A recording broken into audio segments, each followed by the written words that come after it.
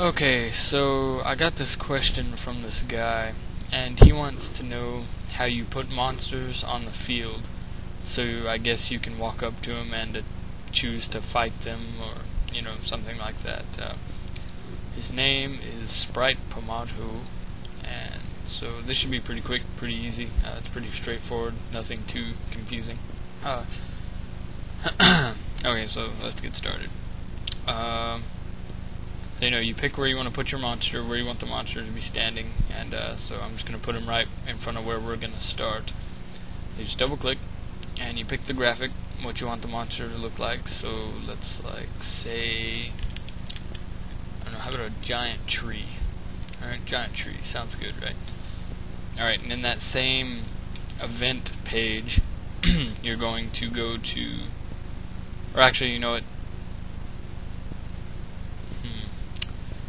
See this tree? I don't know if there's a monster for it. So you have to check. You have to go into the database, go to enemies, and see, if the monster exists that you want to fight. And if not, you have to make it. And it doesn't look like there is one. Okay, so so the monster you want to fight isn't in the list of monsters to, choose to fight. So we're going to have to make another one. So we're going to go to change maximum from 32 to 33, or just, whatever your numbers are. You just need to make it one more. And we'll name it tree, and double click the Battler graphic, and we have to find the tree graphic. See, there it is, right there. So click OK, and you can set its max HP, max SP, all of its stats, and I'm not going to mess with that. I'm just going to leave that alone. But now we have a monster that we can fight. And now it's still not going to be selectable, so we have to go to troops.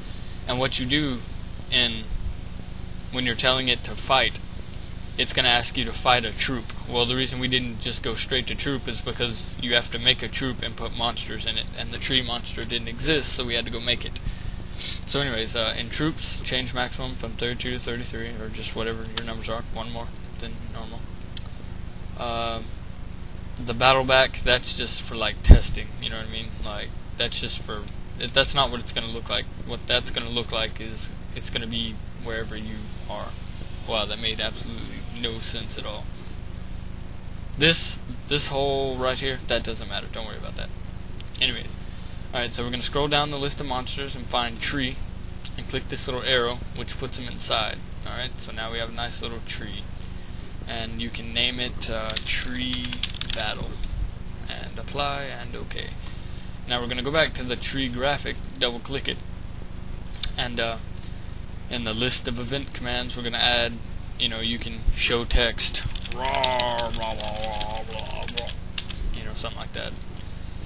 And then on page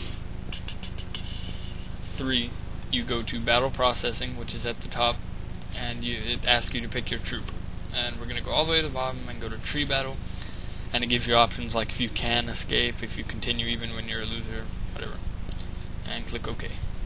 And action button, you can make it where when you walk up to it, press enter, you'll fight it, or if you touch it, or just whatever. Anyways, okay, so let's play test this. And any day now.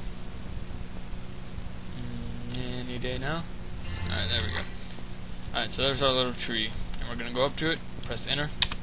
Rah, rah. And you're in the fight with the tree. Die, tree. Yeah, that's right, bitch. Fucking suck it. Yeah, you like that, don't you? Yeah, who's your daddy? Yeah, that's right, bitch. Anyways, and if you want it to disappear after you kill it, go up here, you're going to click the event, go to new event page, and the condition, let's see, condition switch, turn the switch on, and we're going to name the switch Monster Dead. Click OK, and that's it. And so after the battle processes, tree battle, you're going to add a new event, page 1, control switches, Monster Dead is on. So what that'll do is after you've killed it, it will be gone. Go up to it, fight it. Oh, back for more. Man, it's gonna give up. Beat your ass. Yeah. Get some. Anyways. And now it's gone. The monster is dead. And it was kind of jerky. I don't know if you're going to be able to see it in this recording, because when you came back it was still kind of there and then disappeared. You can, to make it less jumpy, after you kill it, you can like make it move backwards and be like, oh, you killed me, and then make it disappear, or anything like that. Anyways, hope this answered your question, and yeah, later.